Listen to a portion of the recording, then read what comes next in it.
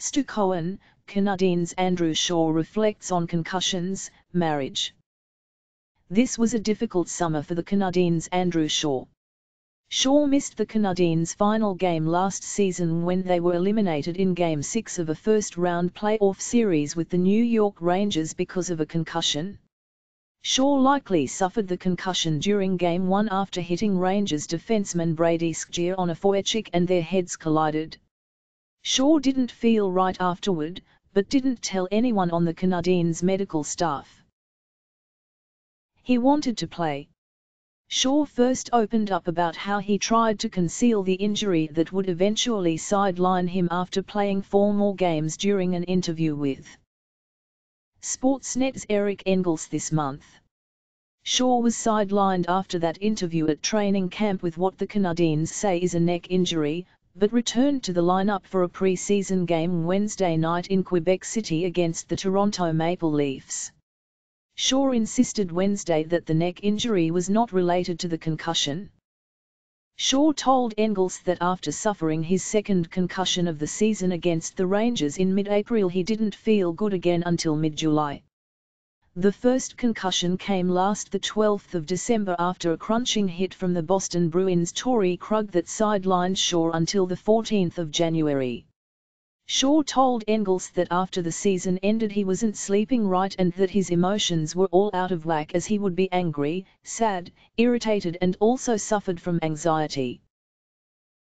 It was difficult, but ended great, Shaw said after practice Wednesday morning in Brassard about his summer. I ended up getting married to longtime girlfriend Shone at Belarus on the 12th of August, so that was a happy time there. But end of the season, it was tough.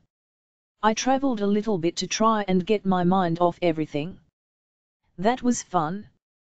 But again, it was tough. When asked why he decided to open up earlier at training camp about trying to hide his concussion and what he went through during the summer, Shaw said, I think it's something I needed to do myself.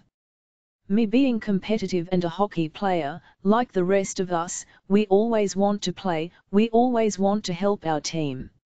Hiding that stuff isn't good. I think me being a tough guy. I think it's good to hear guys in my role kind of step up and talk about how we are feeling. Hopefully Shaw's story will encourage other NHL players to be open and honest with medical staffs about how they are feeling after suffering a concussion instead of trying to hide it so they can keep playing. Nobody in the NHL has questioned Shaw's toughness and I don't suspect anybody will now, either. Shaw said he will definitely be more open and honest with the medical staff in the future. For sure, he said. I'm obviously going to have that competitive edge in me always. I'm always going to want to play. It's obviously tough to come forward and say stuff like that. But I've learned from it. I got a wife, we want to have kids together. There's a lot more to life than hockey, so you've got to think about that in the long run. We're all hockey players, we're all competitive, we all want to play, he added. Especially come playoff time, that's the time you want to shine, you want to help the team as best you can. It's tough to come forward, but when people around you start noticing that you're not yourself, then that's a big sign. Last season was Shaw's first with the Canadiens after being acquired from the Chicago Blackhawks in exchange for 2 second-round picks at the 2016 NHL Draft. The Blackhawks used those picks to select Boston University defenseman Chad Krys and Alex DeBrincat, a 5'7", 165-pound right-winger who led the Erie Otters to the All Championship last season after leading the league in regular season scoring with 6'5", 6'2", 127 totals in 63 games.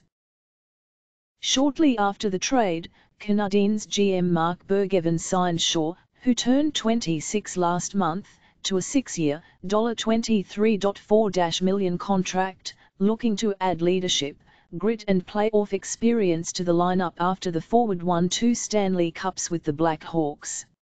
Shaw finished the season with 1-2-1-7-2-9 totals in 68 regular season games and was pointless in 5 playoff games with the Canadiens.